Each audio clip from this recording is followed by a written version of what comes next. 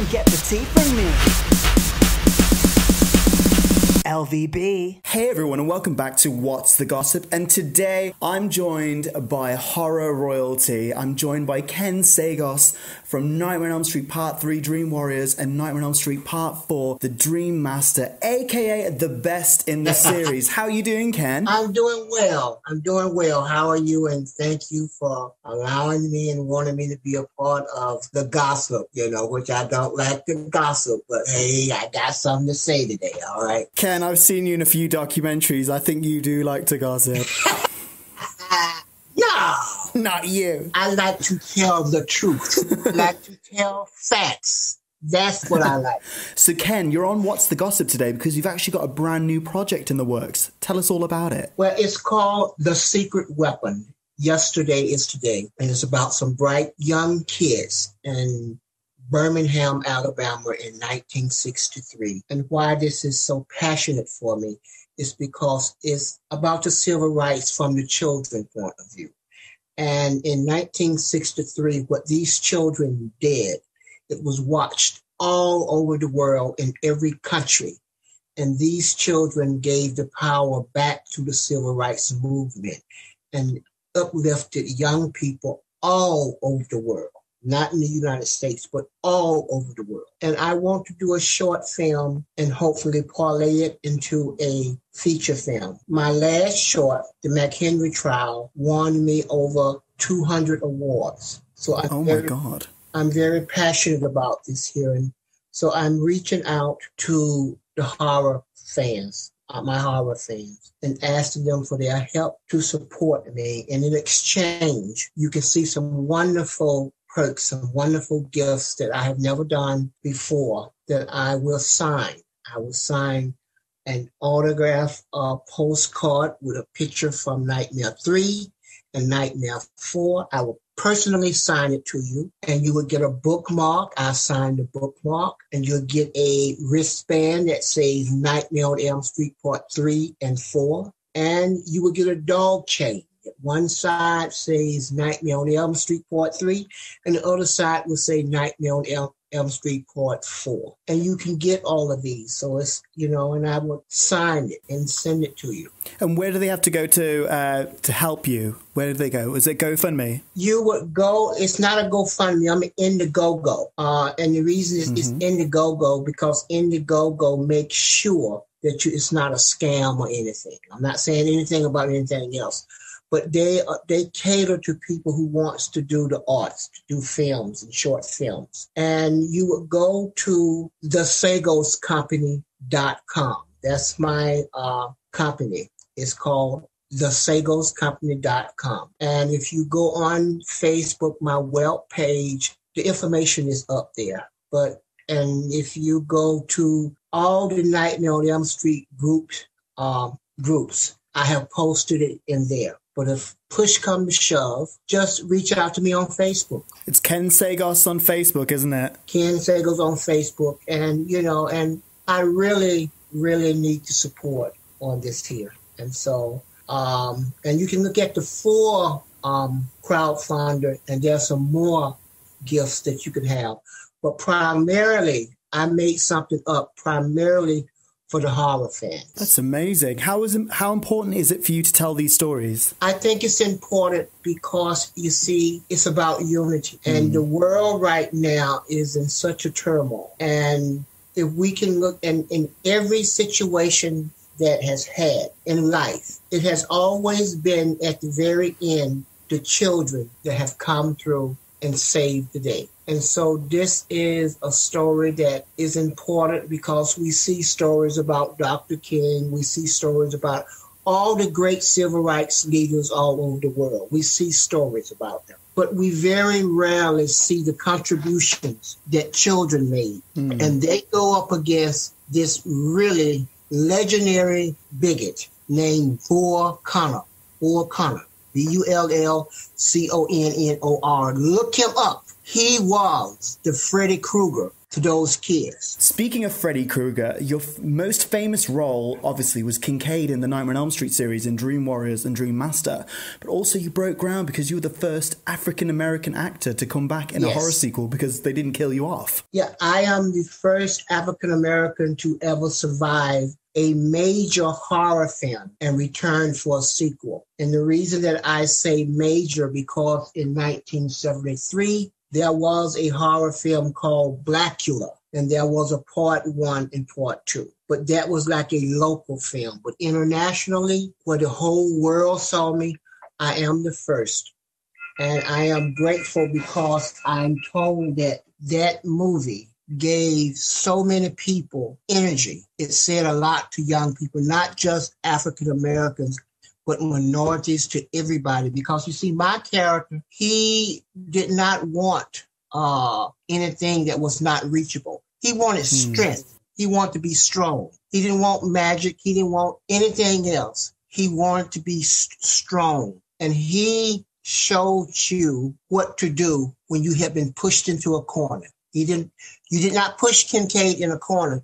He fought back, not just with strength, but with words. He could match Freddy Krueger with words, too. How did you get the audition for Nightmare on Elm Street Part 3? They had it in the breakdown. The breakdown is when they send out notice for actors that this is what they're looking for. And I've told this story so many times, and it was like, I didn't want to be there because what they was looking for, I didn't fit. And the day of the audition, it was raining. I did not have a car. I had to go to court before I went to the audition. And when I went to the court, I lost. And I had to catch 2 buses in the rain to get to an audition that I did not want to be there. So when I got there, it was a long line. And by the time I got into the audition, my attitude showed I didn't want to be there. And to my advantage, that was the attitude they wanted for this character. So even though I didn't look the part, I didn't fit what they were looking for, my attitude and my acting ability is what pulled me through. You were a breath of fresh air in that film as well, weren't you? I thank you for that. I thank you for that. Because the representation wasn't really there leading up to that point, was it? And I feel like you kind of the one that broke that door down. When I was doing the movie, I did not know the power of what I was representing. I did not know that. And like I said, although he was representing the African Americans, we say that, but in a sense, he was representing kids that was afraid, kids that had been picked on, kids that, did not have the breaks that others had. So he was representing a lot of images, a lot of races and everything. He was representing. He was representing hope, and he was representing do not give up. And if you're going to go down, then you're going to go down fighting. And that's what he represented. How much of Kincaid was you? How much was Kincaid with me? I like to believe that Chuck Russell, the director, allowed me to put some of my nuances in there.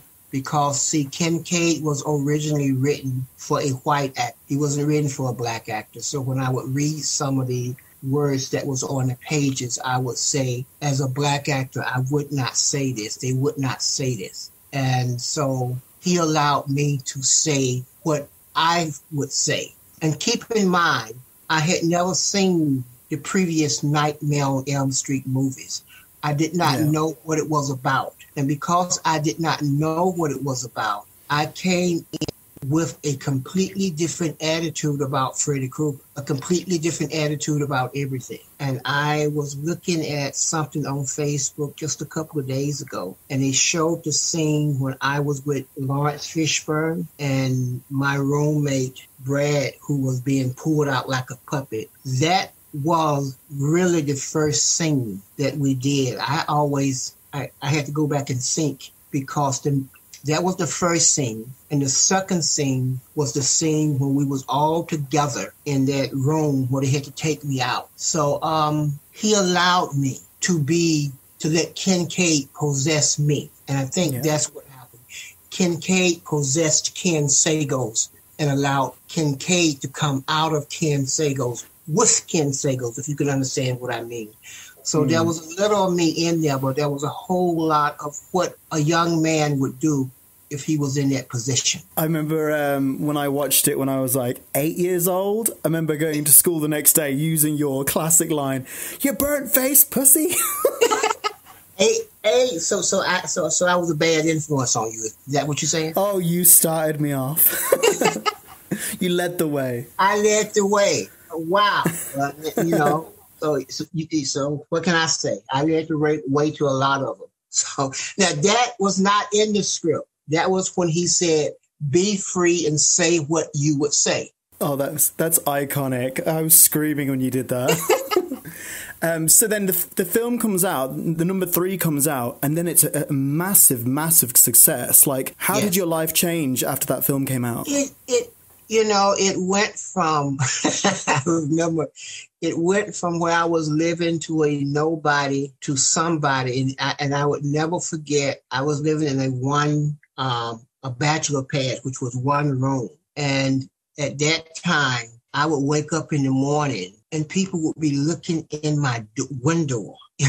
So I had to move. Not that I wanted to move, but I had to move because there was actually people knocking on my door like at 3 and 4 o'clock in the mornings, asking me for an autograph, trying to prove that I was the guy that knifed me on Elm Street. And then there was also guys that would challenge me to a fight. And so it got to the point that for my safety, I had to move.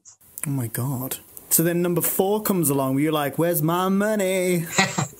Actually, no, because when number 4, we was going to be in it a lot more. At least Joy and myself was going to be in it.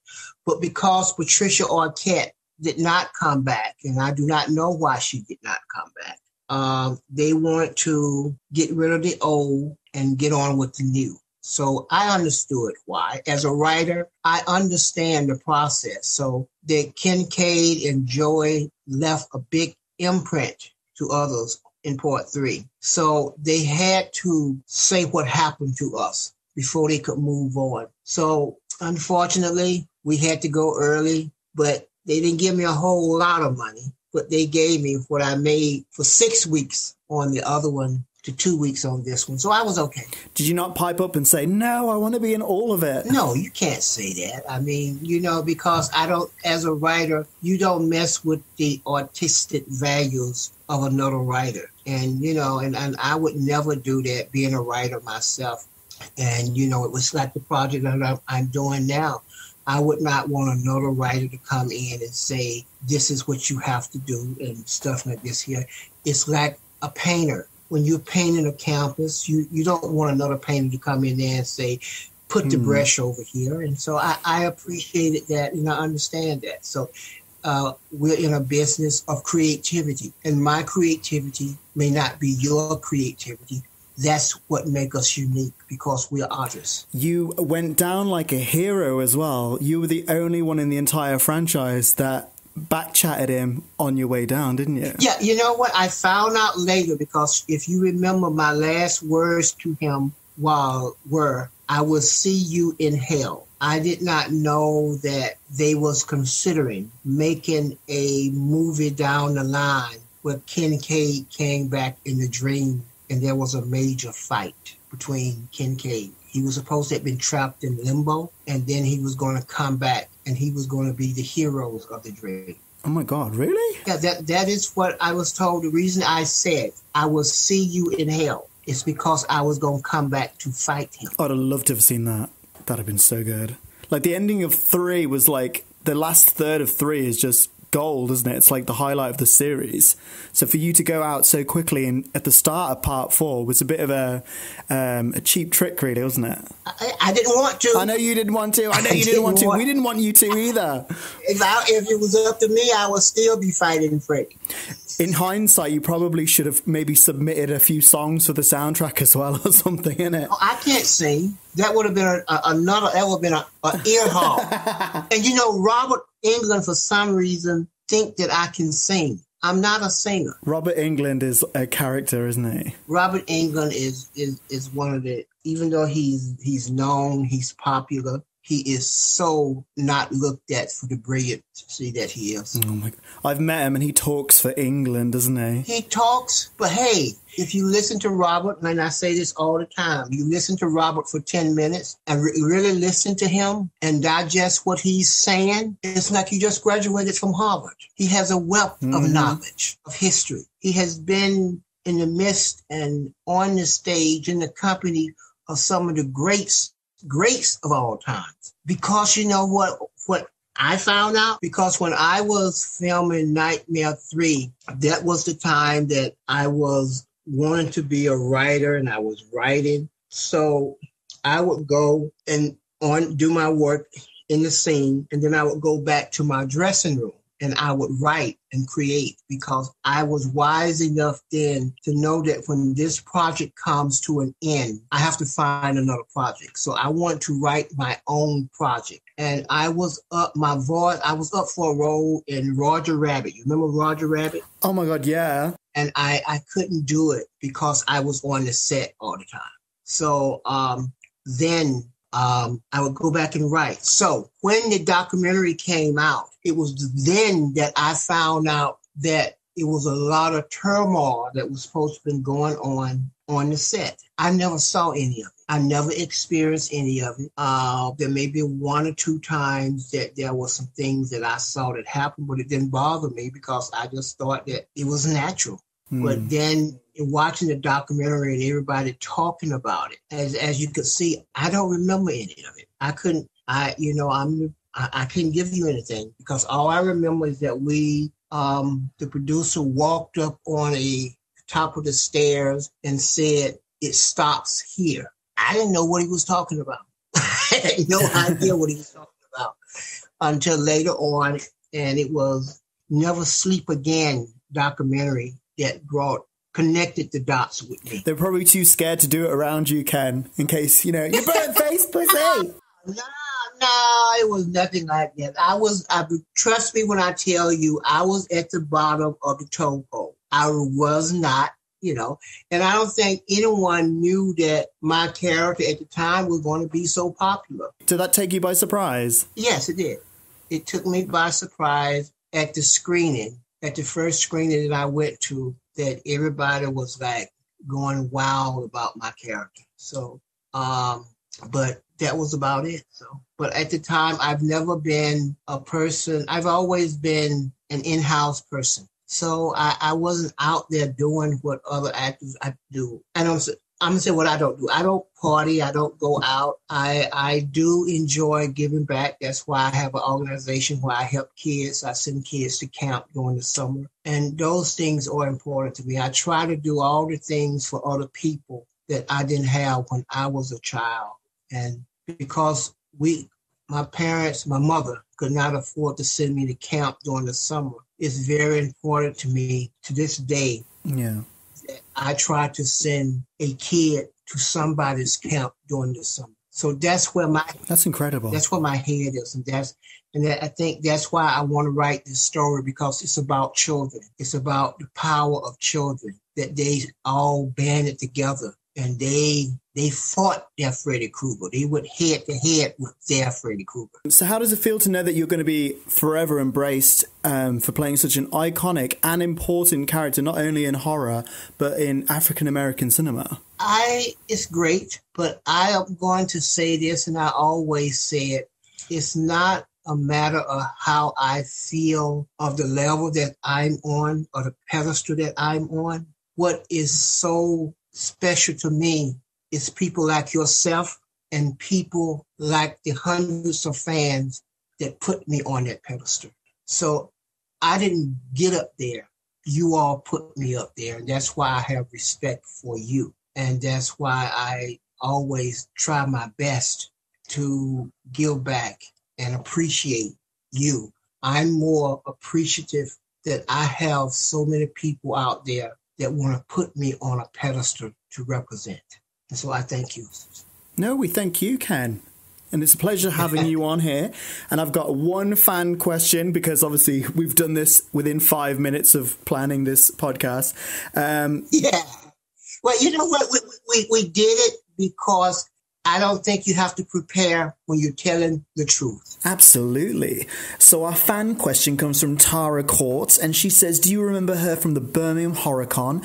She was the girl with the red and green striped hat that matched Joe's red and green striped scarf. Does that ring any bells? Yes. Oh, well, she says hi. Tell her I said hello and send me a message through Facebook. Of course. Now, before we go, Ken, you've got a new Instagram account, haven't you? Yeah, I don't know how to do it though, but I'm working on it. I was pimping you out on it on mine the other day, saying everyone follow Ken. Yeah, I'm trying to learn how to do that because that's not my thing. I'm on Facebook, as you want to call it, hustling and begging for people to support my event. I really need my horror fans to come out here and support me. Throw me a nickel. Throw him a nickel, guys. But there's a wonderful, wonderful items that you can see. And, if you just go to the full crowdfunding, you can just do $10 or $5. If I can get, come on, just to give me something to help me do my film. And that's what I'm asking for. We'll get that done, Ken. Anyone that wants to help Ken support, I'm going to put the links down below in the description box. And if you go on his Instagram or his Facebook, I think you've got Twitter as well, haven't you, Ken? Got what? Have you got Twitter? To what? Twitter. I haven't been on. I don't have. I think I have Twitter, but I've never been on Twitter. But there's someone else set that up. Now that is my Twitter. I have that. But if you would best be able to go to Instagram. I'm trying to work on Instagram, and then I'm gonna go to Twitter. So, but if you want right now, if you want to send me messages, and you can, please, I do answer them. Go through Facebook right now, and I will send you the information about what I'm doing and all of that. I try to get back with everyone. I can't have long conversations because sometimes I get up to about 100 or 200 messages a day, and I can't reach everybody. But you're very quick when you do, though, Ken. This is like 5 minutes to put together. I do. I try. I'm down here, like I said, I'm trying to get these things done. I'm earning it. If anybody tell you when you're trying to do something like a project and you're trying to raise money, trust me, that's a full-time job. I was up at 3 o'clock this morning talking to people. And I will call you and thank you too. So, right, everyone. So all the links to support Ken's new project are all in the description box. Hit him up on Facebook. Follow his new Instagram, and he'll eventually figure out how to get back to you on there. But until then, Thanks for coming on, Ken. This has been amazing. I really appreciate your time. Thank you, and I look forward to hearing from you. And I'm waiting on your donation, sir. I'm going to do that now in the next 30 seconds once I get off here for you. Just you, though, Ken. Just for you. Everybody who's listening, thank you so much, really. And thank you in advance if you can help me. And I am asking. I'm Ken Sagoes, Kincaid. Let's go keep that all over Dreamland. Yeah, baby. Right? The burnt face pussy. I can say burnt face pussy. Yeah, of course you can. That burnt face pussy.